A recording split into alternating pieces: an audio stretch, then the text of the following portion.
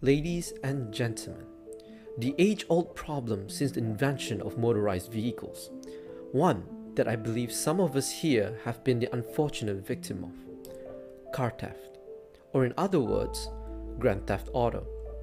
Did you know that in Malaysia a car is stolen every hour?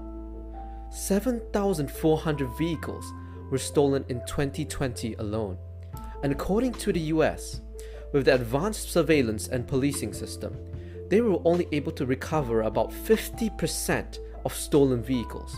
Just imagine. How about Malaysia? In Malaysia, existing smart visual systems are typically deployed onto fixed areas. However, some areas, especially those with increasing population in rural areas, are unable to capture accidents or crimes without the implementation of video surveillance systems. This results in uneven security coverage between areas. While we may not have the exact numbers, the current solution, which is classified, seems quite ineffective to the point where it receives a vote of no confidence from the general public.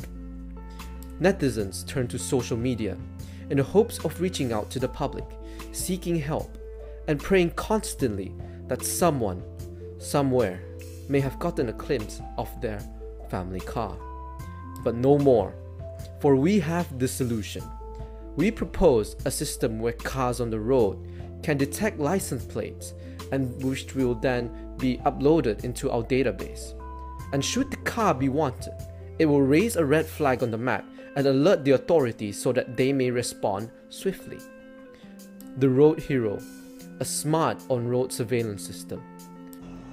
Now, I will feed a dashcam footage into our system to replicate real-life scenario for these demonstrations. From here, we can see the console, which is going to print the detected license plate number, the video footage, and the crop process detected license plate. From the demonstration, we see that if the dashcam is close enough with the car in front and is able to capture the license plate in sharp and clear image, the license plate number will be recognized successfully, and along with the latitude, longitude, and timestamp, this data will be pushed to our cloud database. So, first things first, we must log on to our website. Over here you can see a records of all the car plates that have been detected thus far, and if you would like, we can start pinning some of the car plates onto the map.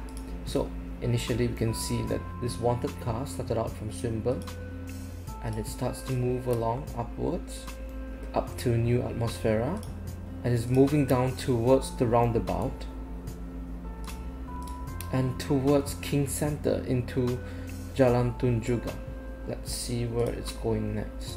We know that the car's final destination as of this time and date is at NOMS Malaysia. In general, we can pretty much sum it up that someone stole the car from Swinburne University of Technology and decided to park it at NOMS Malaysia.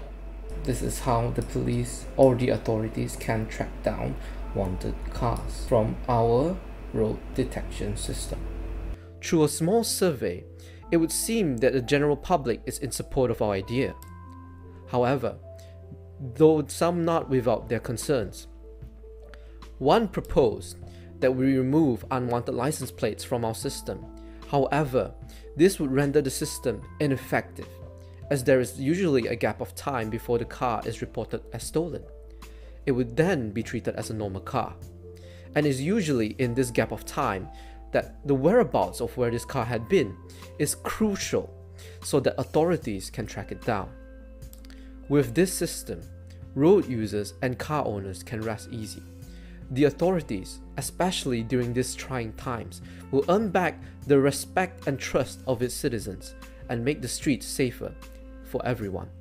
Let us make the worry of car theft no longer the looming giant it once was, but rather a trivial issue of the past.